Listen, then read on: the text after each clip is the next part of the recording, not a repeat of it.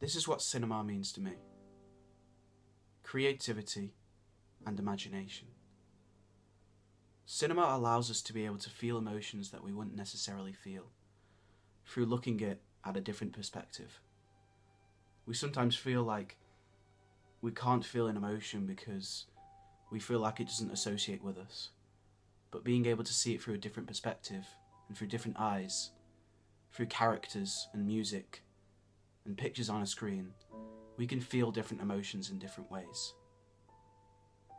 There are so many things in life where people want to control other people, whether it's through politics, war, or even love.